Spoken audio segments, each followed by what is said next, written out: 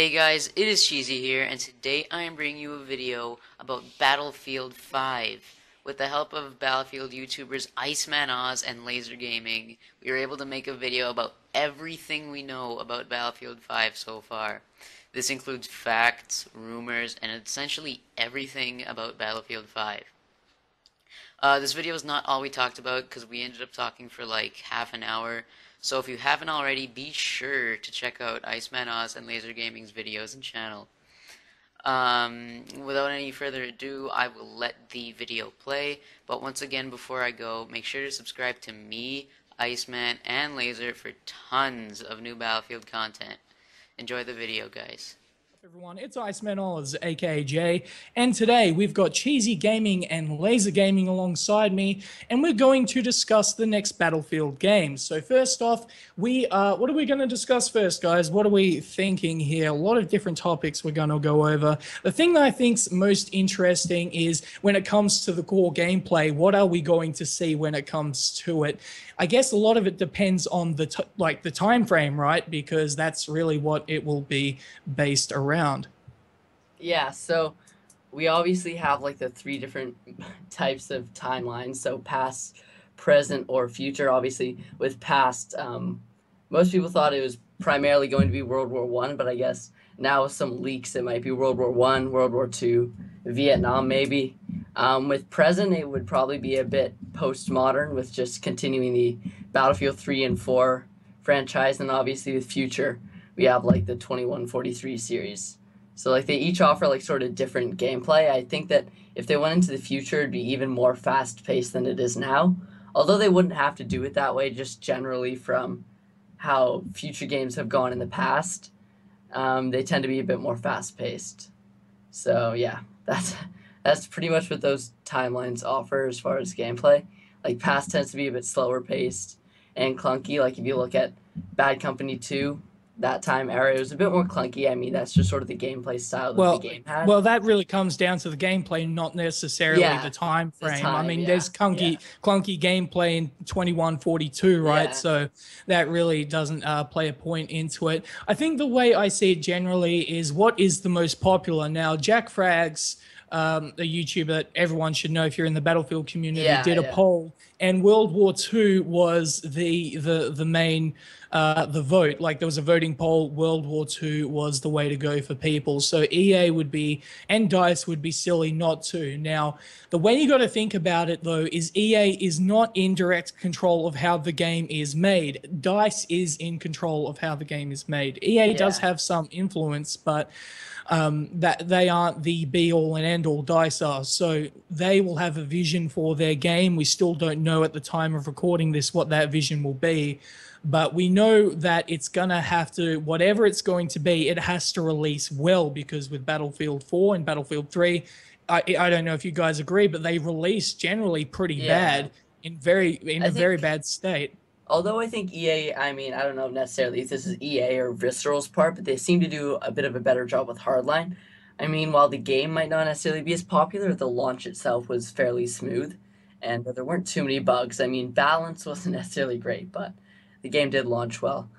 And I think if they were to go past, though, I mean, the active Battlefield community may want past, but as far as bringing in new players, which is obviously something that EA is constantly looking at, I'm not necessarily sure how well World War II would do, because I mean, EA, while like they might not necessarily want to admit it, and a lot of Battlefield players like don't necessarily want to admit it, like EA wants to target like the Call of Duty franchises. They're the biggest franchise and their biggest competitor, and they want to bring in some some Call of Duty players into the Battlefield franchise.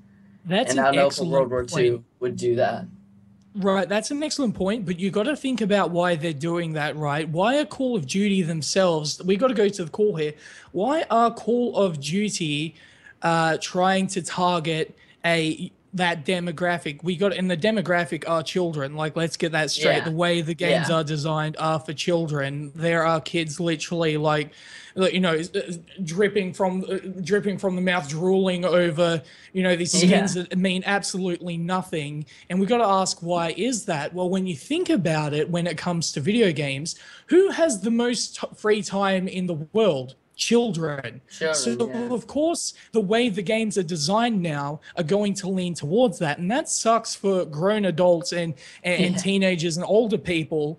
And that's why I think, as a general scale, I think that's why a lot of us are really hating like a lot of the first person shooters that are coming out. Not necessarily hating, but maybe not feeling the same way that we used to before, because the games before were designed for adults and now they're designed for children.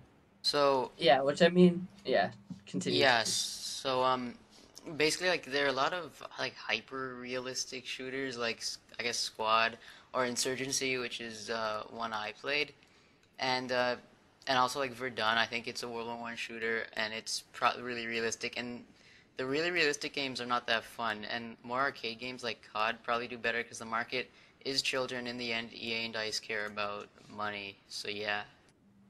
Yeah, I mean, that is what EA cares about. And if you look at like something like Battalion, I think they're trying to sort of go away from that. Like they're trying to go back to the games that are designed like for adults, because they know that like Battlefield and COD, like realistically, they're not going to go back to those kind of games just sales numbers wise. I don't necessarily think they can afford to go back to those kind of games where they're designed more for adults. Yeah. So. Right. Yeah, and I mean, you got to remember as well that the developers of Call of Duty are making so much money off, you know, those little what is it that they even sell, like keys, like crypto keys and stuff. Oh my, it's actually absolutely ridiculous. Like their DLC's just going to absolute crap, all for money. It's literally ridiculous. and premium as well, right? I mean that like a lot of it, it's just all cash. It's all just about the cash money. And I feel like what's happening now is we're actually taking away from our games. Let's take, for example, Counter-Strike Global Offensive. I said this on a video that we'll be releasing very soon, that they have a workshop and they have developers that are, you know, a part of the community, and there's a real community involvement. Now, you could say the community test environment is really a part of that, but that's not really enough. I feel like with things like premium, it takes away from things like CSGO, where a lot of fans are just putting in all sorts of stuff into the game, and it adds longevity to these games. Now it just seems to be more of a cash grab. Yeah, like I personally was like, I'm sort of like working on like a World War II server for Hardline, where like you can just use like the classic weapons and it's only on certain maps. But like when you try to go in and customize it, I mean, they do really limit you, and it's kind of annoying because if you look at other games that have like modding capabilities and stuff like that, it's just annoying that they don't give you those capabilities in Battlefield, because like you said, it does really create a better community, that because people can constantly like work on the game and have more fun with it. And I mean, like the developers don't even have to work on necessarily new content, because the community can make a lot of new content.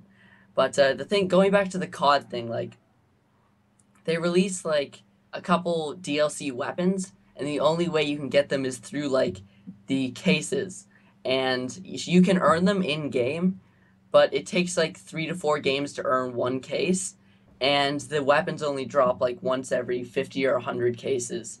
And like if they want to bring new people back into the game, that's just not going to happen, because like people have to play countless games in order to get them. So what people end up doing is just buying these cases, spending like $100 to $200 on them just to get the new weapons. That's like for every DLC. It's kind of ridiculous, and I just really hope that Battlefield doesn't go that way in the future. Like they brought battle packs in, and they allow you to buy the battle packs, which I just think isn't very good, and I just hope they don't bring like weapons into battle packs in the future.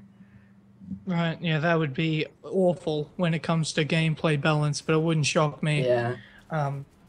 You know, you really don't know. Let's move on to the next topic at hand, and that is the infantry or vehicle focus. What are we thinking here when it comes to the next Battlefield game when it comes to this? Yeah. So I guess Battlefield Hardline was disappointing for almost every Battlefield fan because of the lack of vehicles like tanks and jets. However, I know it really wouldn't make sense to have like jets flying around with cops and criminals, so I think that's why for Battlefield 5 they will have like a vehicle shift and a lot more new vehicles so that people are at least satisfied. So yeah, guys, that is only one part of the discussion. So once again, make sure to check out IceManAuz and LazerGaming for more of the discussion and just more awesome Battlefield content. It was really fun collaborating with these guys, and I hope to do it again. But yeah, thanks for watching, guys. I hope you enjoyed the video, and feel free to leave a comment and drop a like. But for now, guys, I will see you later. Thanks for watching, and bye.